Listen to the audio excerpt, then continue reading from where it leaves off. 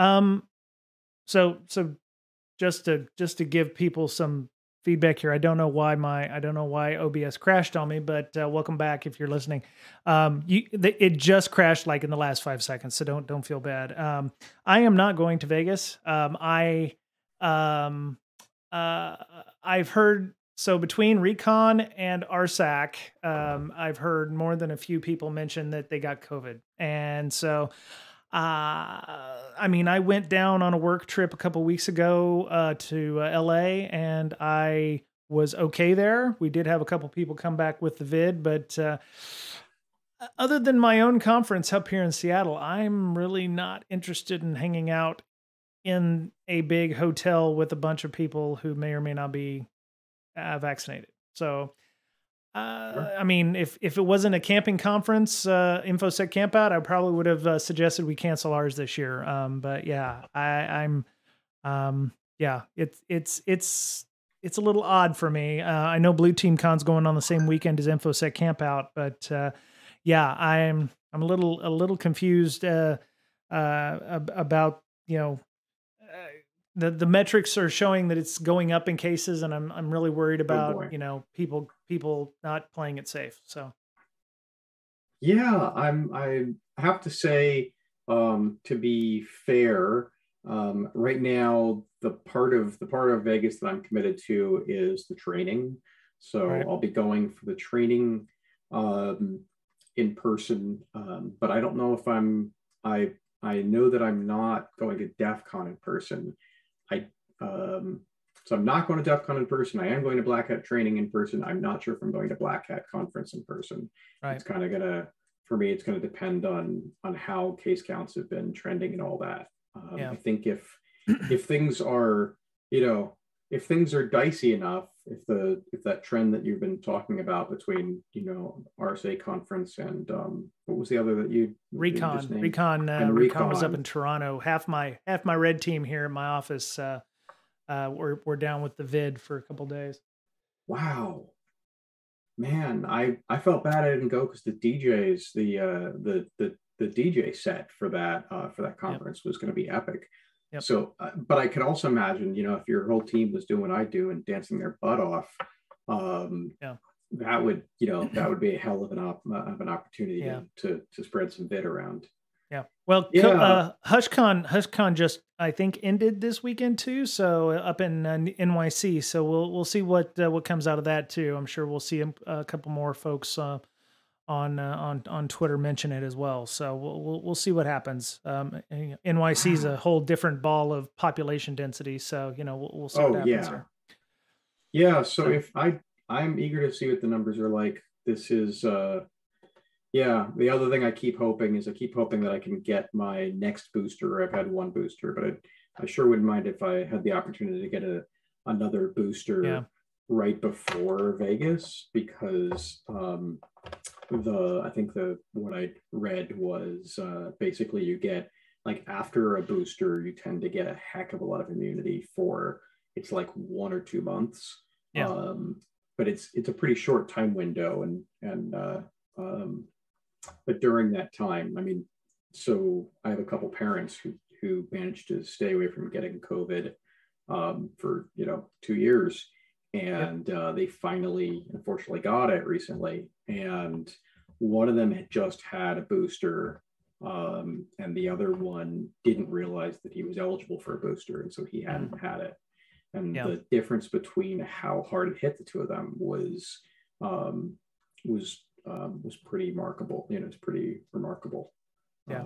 So I Yeah, don't I'm know. um I'm debating whether or not to say I'm immunocompromised so I can get a shot. It's not like that there's a shortage of vaccinations because we're heading to Europe in 7 weeks. So it's like, do we hope that it'll open up for less than people under the age of 50 or what have you? I mean, I would have less. I'd have more of an issue with it if I was taking vaccines away from people who needed them. But it sounds like there's not a lot of people getting them period or there's no Sure. shortages at least up here in the Seattle area, so um but yeah, I'm Yeah. I'm I'm debating on whether or not to get it to get the fourth shot, just to say I can. I mean, technically my wife is somewhat immunocompromised, but I've always felt weird using that system. And apparently I make too much money as a veteran to be able to get vaccines through the VA. So it is what it is. So what about, I mean, what about the place you're going to? They may have,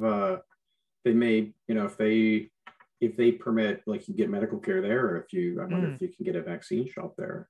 Yeah, we're taking a Holland America cruise, but Amsterdam probably might have that. I know they do have testing facilities, but yeah, I haven't investigated the getting a booster over in Europe. I don't know what cocktails they have over there, so they're using the same ones or not. So yeah, I think so. I think yeah. Western Europe has got the same ones we've got. I'm not Oh, sure. that's cool. I don't even know Okay. how that would all pan out.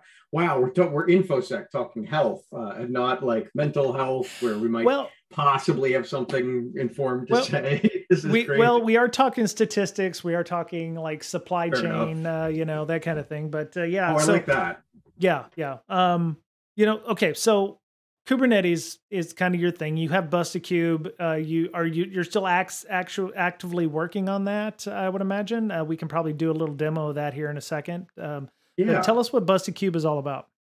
So I work on a couple tools in the Kubernetes space. One of them is an intentionally vulnerable Kubernetes cluster called Bustacube, and it's basically a 3-node cluster you can download and use it to. It's got a couple scenarios. I'm going to show you a scenario today that isn't in Bustacube, but Nice. but we really should add to it. And you can basically play your way through these scenarios as a way of practicing both attack and then also defense. We kind of put the files on the cluster so that once you compromise the cluster, and you can actually apply the same kind of defenses that I teach in my classes. So Okay. The other tool.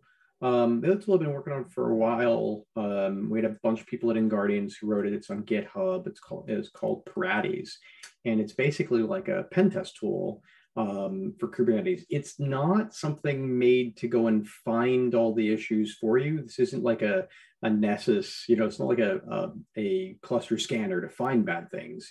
It's rather something you can use in the course of running attacks. And Right. we've automated a couple attacks like soup to nuts, but for the most part, it's more like, here's a tool you can use. Think, I was going to say, think more Nmap than Nessus, okay. but it's even more like, it's even kind of like less automated, more these are things that are really useful. So Very nice. yeah. Okay.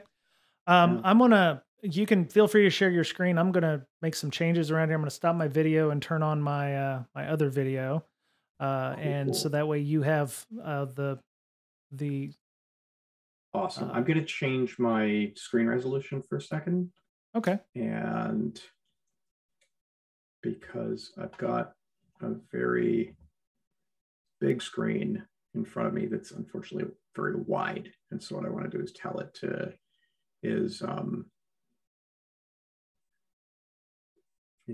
emulate the resolution of not that way, the other way. Tell it to emulate the resolution of the other one. So optimize for. Perfect. So when did so while we're working through that, when did they make you CEO? Was it just, was there an intervention and it's like, hey Jay, we really need to we really need a CEO, and you're in the barrel this week, or how does that work? How did that work? Just a second. I'm so awful at multitasking. You know what? We're just gonna use the second monitor. Yeah. So here we go. So it was a while back, and I think the short version is that while I'm technical and I do a bunch of technical stuff, I also do a fair bit of sales, and it was just a kind of like simple reorg where the partners asked me to start running sales, and that and basically get a cool job out of that. So Very nice. that's kind of part of it. I don't know I think that's as much as a really it's a weird thing. It's like, yeah, I don't know that somehow they decided that I'd be the guy, and got me to take it on. It's been a good gig. That's very cool. Yeah, it's put me in a good position to talk about the company to clients, and also to just do a lot of the kind of industry networking we all do. And Okay. so I get an impressive title, which unfortunately also means a whole bunch of responsibility. Not unfortunately, but you sure as hell don't get to point at somebody else and say it's their fault, because Right. Leadership means the buck stops here. And Yep. so I'd say it's more stress. Like it's good for the ego. Everything else is definitely more work. And I don't know. I've always enjoyed more work. So Well, that's awesome. I Yeah. like that. Yeah. Yeah. Well, considering I did not realize you were the CEO at the time too. I'm even more thankful that we could get the time for you to come on and talk about this stuff. So I do appreciate that.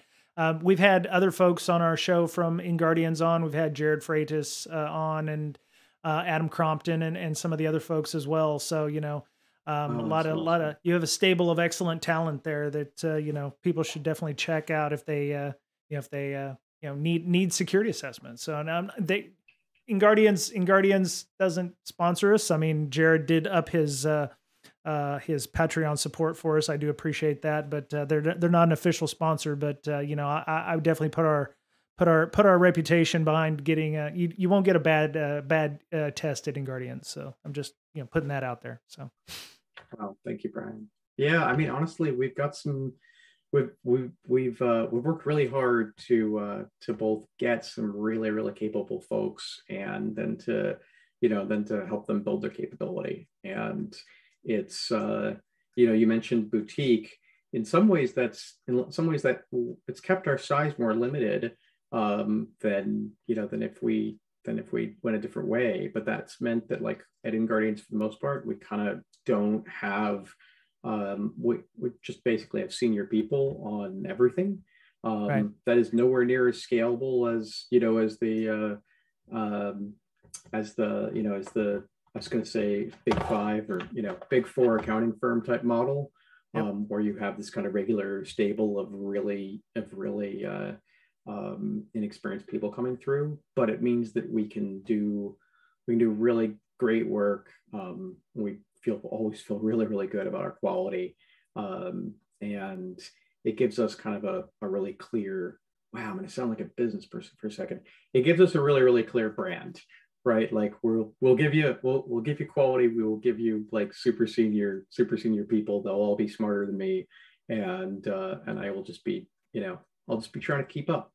So he's synergizing the paradigms. He's he's on the Gartner quadrants, and his Forrester waves are the sickest. And just you're making me a Dilbert pointy-haired boss here. Except no. The cool thing is I shaved my head so that there's no opportunity for the pointy hair. That's beautiful. No, I'm okay. No, yeah. It's good to you're not a soulless corporation. I think that's the point. And you by keeping yourself small, you're giving people like quality work, and it is hard. I mean, I work for an organization. Jay knows which company that is. And it's hard there is a specific amount of pen testing talent out there, especially, even in our own house, we find we have to go out to third parties, and it's a finite pool, right? And and there's only so many companies out there that you can either get a good pen test from, or get a pen test that you pay for that you're worried about. There's only a certain number of companies that have actually had enough wherewithal to go, yeah, we can get a good pen test from them, or oh yeah, we can definitely understand what we're going to be getting from them and getting good value from that. So I completely get it. Yeah. Yeah, absolutely. Oh, So we have a couple of viewers. That's good. I've had them ask. Feel free to ask us questions.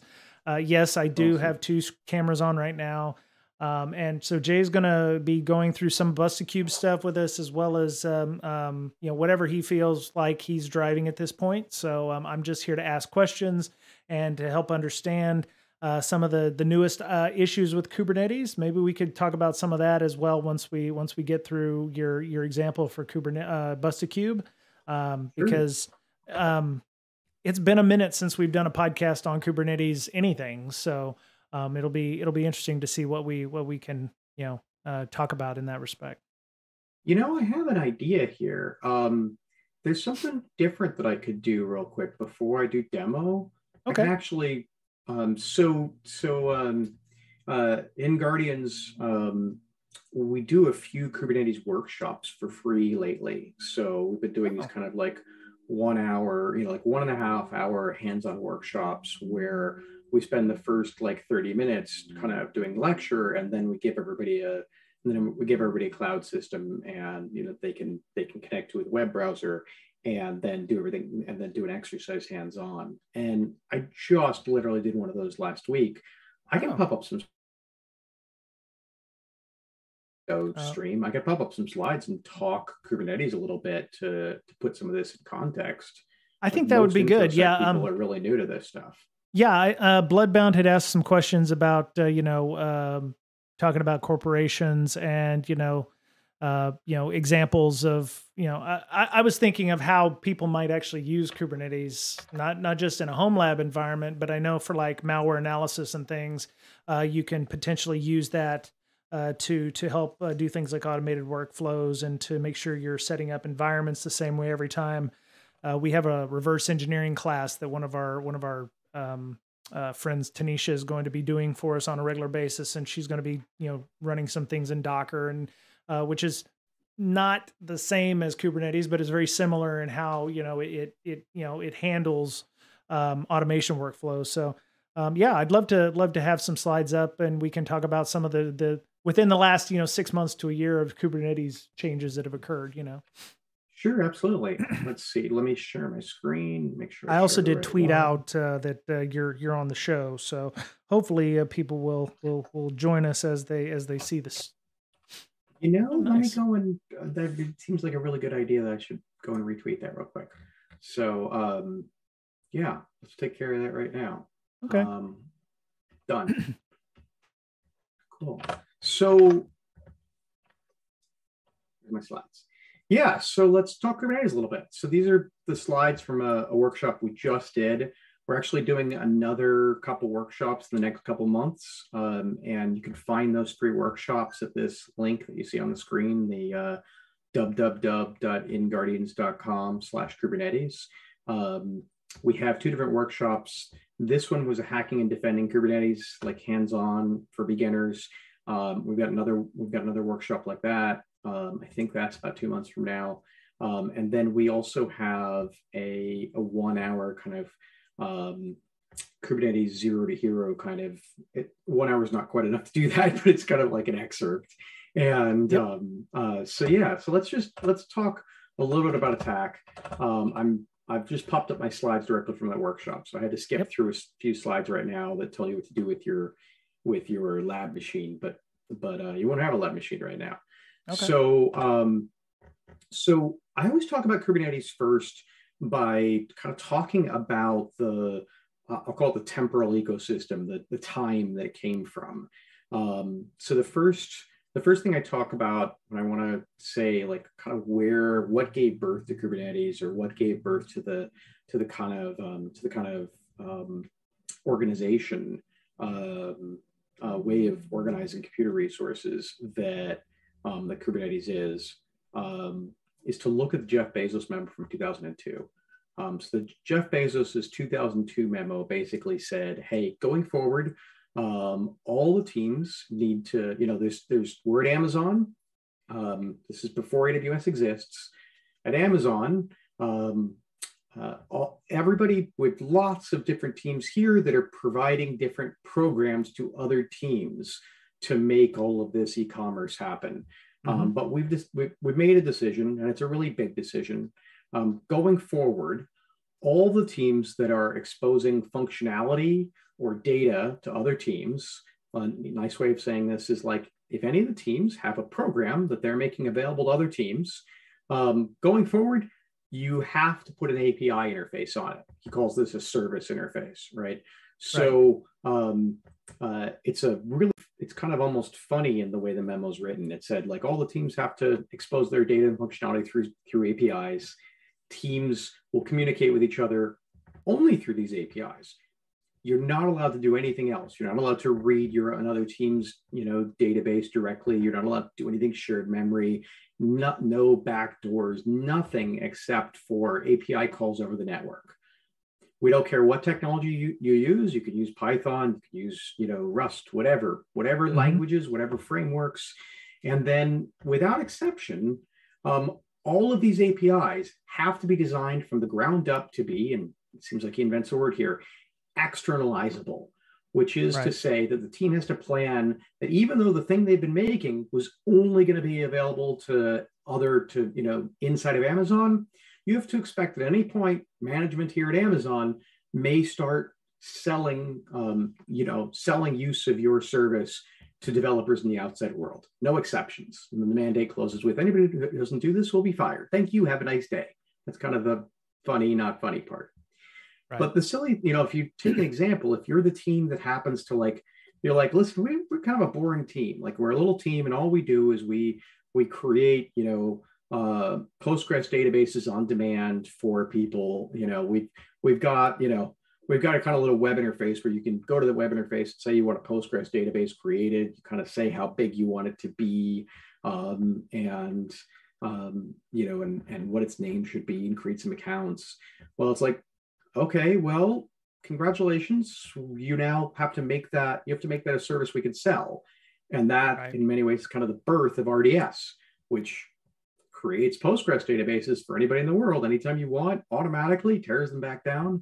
So this is kind of the first part of where a way of thinking about where Kubernetes comes from is this, because this gave birth to the current cloud native movement. It gave birth to basically the current round of public cloud. So it feels like everything is just kind of almost like clay, and you're just taking little pieces off and turning this into a database or this into a service. And then once you're done, you can just lump that back into the clay and use it as resources later. Everything is just resources, either it be disk space or CPU or a network connection. Yeah. And the other part of that that's really important is that